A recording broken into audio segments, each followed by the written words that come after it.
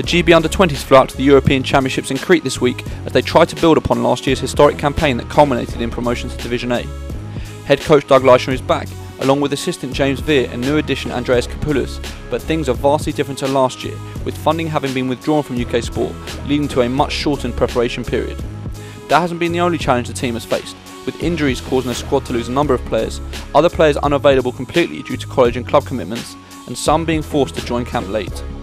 The squad has competed in 2 tournaments, one in France and one in Spain, going 2 and 4, picking up wins against USA Select Squad and Belarus, but suffering heavy losses to the likes of Spain and Israel. On their return to camp in Essex, they were joined by 4 late additions: UC Irvine backcourt Alex Young and Luke Nelson, Ben Lawson and Joe Jr. Vazzolo, 4 likely starters, essentially giving the team 1 week preparation time before the Euros. Despite this, they feel they are coming together quickly. We've got a good set of guys here. You know, we had a couple bumps in the road, getting stuck in France for like a day or 2. We got that. We're trying to get a team together, like in the sense of we ain't really played together for that long, you know, funding and all that getting cut. It's been tough, especially with being a shorter camp.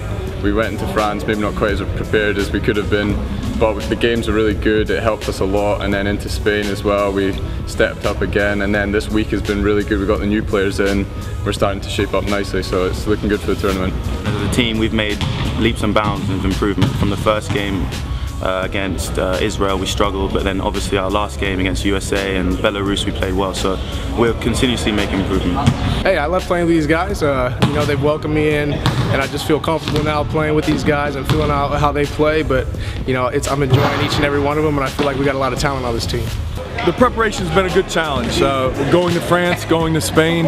We haven't had all our players in, so those were a challenging time for us, but I think we got better. Some of the guys were put in roles that may be a bigger role than what they may have in European Championships, so that was a good test.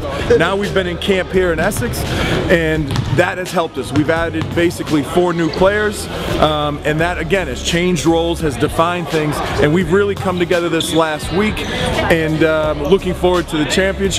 They took on the England Under-18s in a closed-door scrimmage on Saturday, winning comfortably, and although they know the levels of competition will be a lot higher in Crete, they are relishing going in as underdogs. I kind of feel like teams are going to sleep on us, so we can kind of use that to our advantage. You know, come out and be aggressive like we do have like with England all these years. Just keep that up. I love being the underdog. It's a great challenge, and you can just you do the unexpected, so it'll be good. I mean, we've come leaps and bounds, and I think we can really stick it to the teams. You know, we're the underdog, definitely the underdog, and that I wouldn't have it any other way, because we've got nothing to lose, and we're going to play tough, and we're going to leave it all on the table. And once again, head coach Doug Leishner has his sights set high and refuses to settle for anything less. Our goal is to win the European Championships until it's no longer an option. We have to have a vision, and we have to dream. And with our talent, you have to do it, all right? And I believe that. And again, we're going against some big countries.